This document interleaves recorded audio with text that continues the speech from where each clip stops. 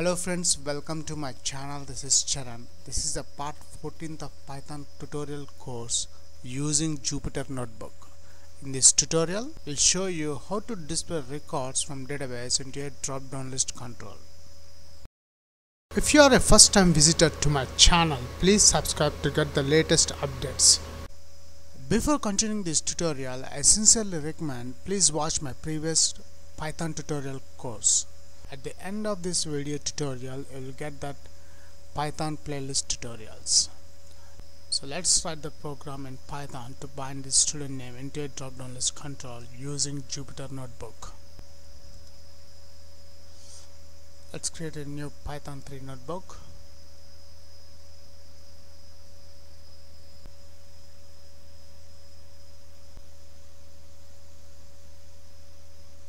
And just give the title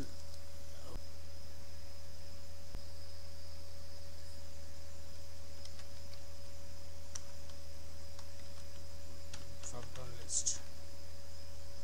Rename. First, when we want to dealing with a particular database, we need to install the database packages. Let's install that package.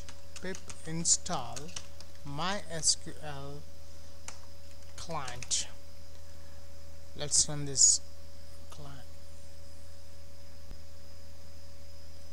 And here we got a message, the requirement already satisfied, and below that we got a small note, you may need to restart the kernel to use updated packages. Let's restart the kernel.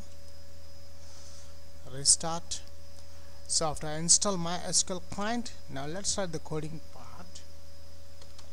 Import mysql db. Notice the package mysql db is case sensitive. Y is small and db is small. Then after I import mysql db, then I'm declaring a variable to fetch my connection strings like hostname, username, password, and the database name.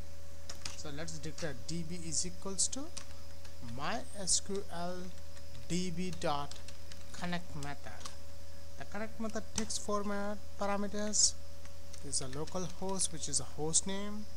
The second parameter is a username, which is root, and the third parameter is a password, which I don't have to log into my phpmyadmin database.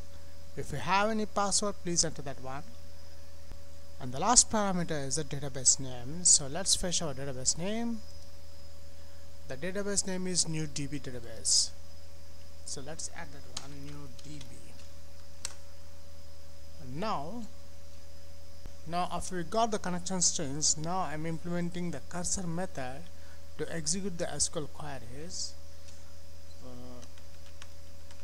Execute cursor is a variable db dot cursor method. After that, the next step, execute cursor dot execute method. The execute method takes the SQL query. Here the SQL query is a select star from the table name. The table name is student table. Let's add the student table here. Now let's declare another variable to fetch the records.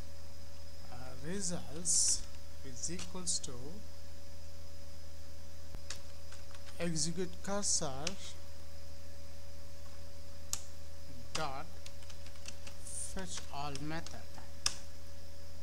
So once we fetch the records from database, from this table, I want to bind that data into a drop-down list control. For that, I'm using the Jupyter widgets. So let's import ipy widgets as widgets.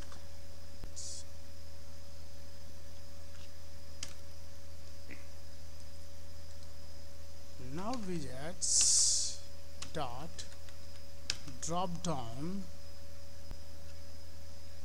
The drop down function takes the parameters of the drop down controls like options is equals to Here the options we are getting from this results. The data from SQL Server. Second property I'm adding, disabled is equals to false. That's it. Let's execute this code. Run. So here we got all the records are binded from this table into this drop down list control. Now my aim is I want to bind only the particular column, which is the student name. So let's add st name. The column name is st name. Let's run this code. See here we got only the student names, and here if you notice the student names are surrounded with the single quotes and the brackets. So to avoid those, let's add the student email. The next column name is the student email. Click run. See now we got only the student names are binded into this drop down list control. And the same thing, if you want to bind the radio buttons, instead of drop down, let's add the radio buttons. Click run. See here we got radio buttons.